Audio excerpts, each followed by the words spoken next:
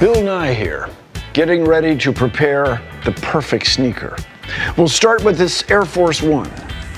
We could make it into one of these, bling it up. But I think the color's off a little. Let's try this. That's more like it. We had our chance to go green and we did. I've created the perfect pair.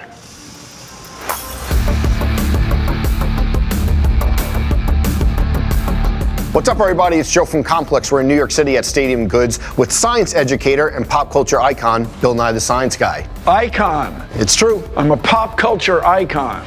Whew. Gonna do some sneaker shopping today. Gonna see what he's feeling, what he's not, and then hopefully he's gonna buy some sneakers. I need them. Let's go.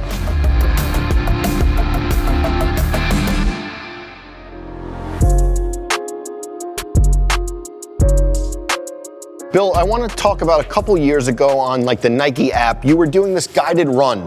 So many people on Twitter were like, man, I just beat my personal best by 20 seconds listening to Bill Nye. It's all me. Yeah, talk about like how you literally guided people's runs back then. Well, I've run. When I was in high school, the running coach was an Olympic steeplechaser. Okay. And he emphasized you try to not have your head bob up and down. And you know, this whole business, in those days it was Prefontaine. Yeah. Whole thing about the heel strike. Yep. But you just gotta run the way your body runs. You can get obsessed with trying to be on the balls of your feet and settle to the heel, or you can, but it depends whether you're sprinting or going a long way. Just the whole thing is you wanna bob up and down. Today I want to like get a lot of your takes and like expert opinion on technology. So we're in the Nike running section. We have the Air Max 95, Air the Max Air Max 95. 90s, the Air Max 97s with like these, what's the difference, 95, 97? Well, the air bubble kind of progressed. They're so lightweight. Oh, look at the woo. Yeah. Wow. So do you think more air bubbles, better function, or that's not really the case, or what is your take on that? The answer is absolutely without question. It depends. Okay.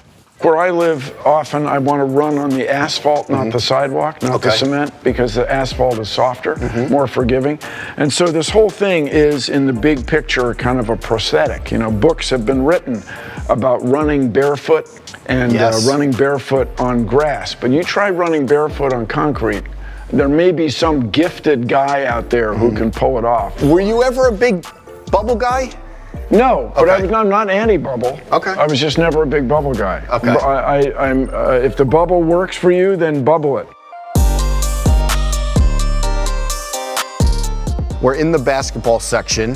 Players used to play in the Converse Chuck Taylor. Chuck Taylor Converse All-Star basketball shoes were the state of the art. Exactly, that's what I want to talk about. Look at where we've come, and they sucked. I'm sorry, I'm sure they're fine things, but the heel, talk about heel strike with those bad boys. Right. And so I found when I was a kid, US Keds gave me a little more arch. All right. And then the other one that was very good was Jack Purcell Converse. Yeah. Wait, Jack Purcell better than the Chuck Taylor? Fit on my foot. You were getting buckets in them? Oh, sure. Okay. Yeah. Okay. Sort of in the same vein as the running sneakers, Spike Lee famously said in the Michael Jordan commercial, it's got to be the shoes. It was for the Jordan 5. Looking at that, was it the player or the shoes, Bill? Oh, it was all the shoes. Right. I don't think, you know. And what happened, you know, Michael Jordan went to play baseball. Yes. Thinking super athlete, he can just do anything, and that's generally true. But I think in baseball, he didn't quite have the right shoes. Not as good as he was in basketball. Right. The Jordan 5. Jordan 5. Yeah. The 5th edition, it's got to be the shoes. How much impact do you think it had on the world? No, everybody not on the world. These. On Jordan, every kid in the world wanted these. Because if I just had these, I could be a professional ball player. Yes. So, but I'm sure it helped Michael Jordan because he thought about it all the time. Yeah. You and I, or at least I, when I go to buy shoes, I think about shoes. But a guy at that level was thinking about every aspect of the game all the time, including his shoes.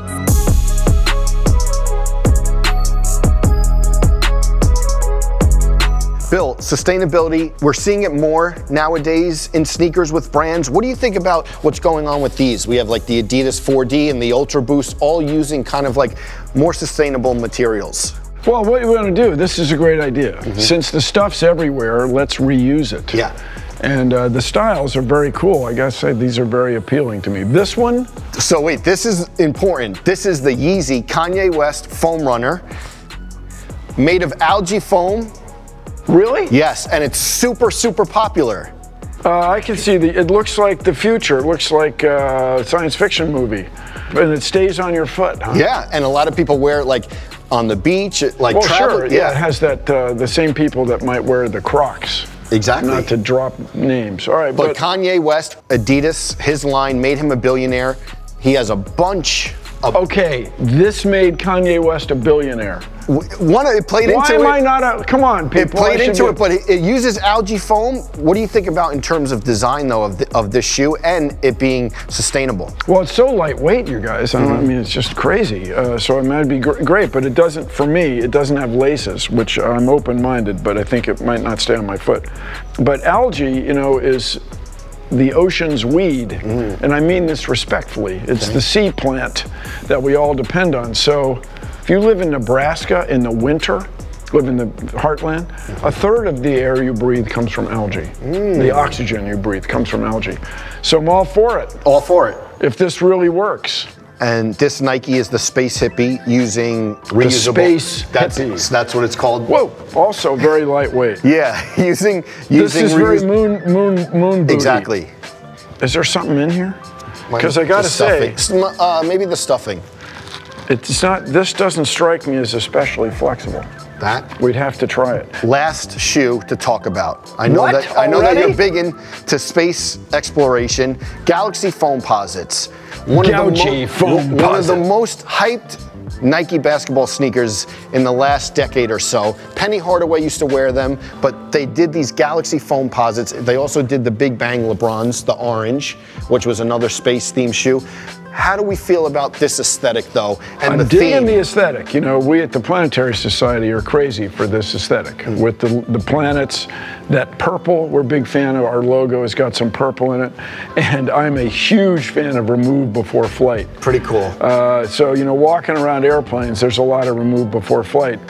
There's pins in the control surfaces that when you're doing maintenance, and then, of course, the pitot tube, the airspeed indicator. That's just very cool. Yeah. Now, I will question this, my Nikenian friends. Okay. This looks very hot. Hot and sweaty shoe to me. Cause it's heavy, it's heavy.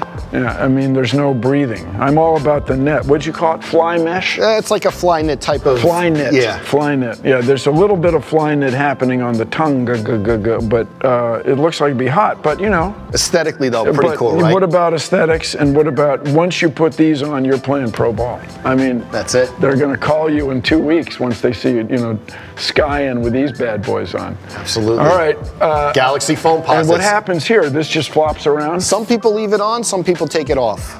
How many people take it off? I don't know. Well, not a lot of people wear these because they're so valuable, so they keep them in the collection. Keep them in the closet. Yeah. Your closet full of shoes you don't wear. You know, you wear those today, we break the internet. You wear these today, Galaxy Foamposites, the internet is broken. That's how. Well, I like the internet. That's true. That's good. Good response. Me too, sometimes. Well, we talked about everything. Now's the easy part. Browse the shelves, see what you're going to take home. Browse the shelf. Woo! Let's do it. Thank you, Joe. Big fun, man.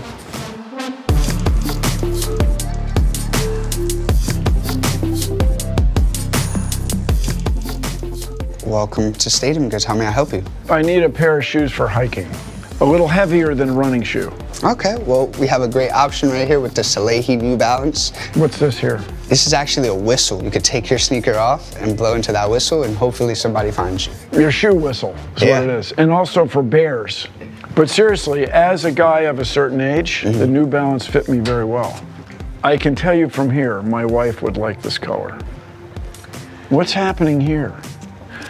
This is very cool also. I gotcha.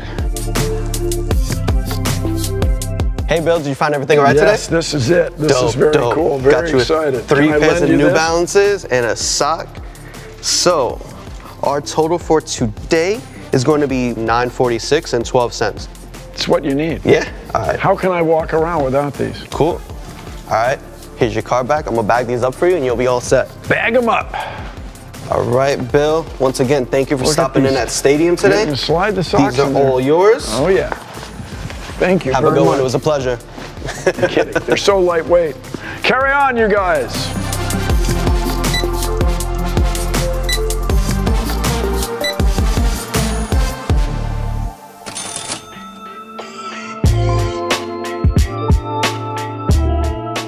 So, Bill Nye came through, gave us so much knowledge. Thanks so much for taking the time. Oh no, it is we who must thank you. Woo!